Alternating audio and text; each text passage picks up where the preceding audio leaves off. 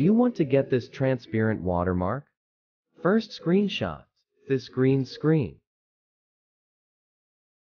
Then type what you want to use.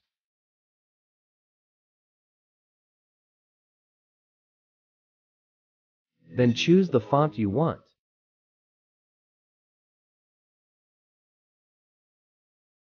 Then screenshot it. Then go to the video you want to add the watermark to. Then tap Overlay. Then add the screenshot. Go to Edit. Then go to Crop. Then crop the picture.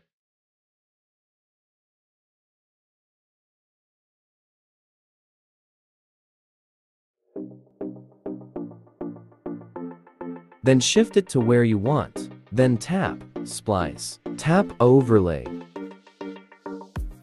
Go to Chroma key. Then shift the color picker to the green side. Go to Intensity and shift it to 100.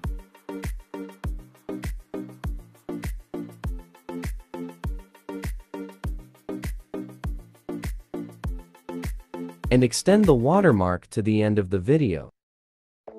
And you are done.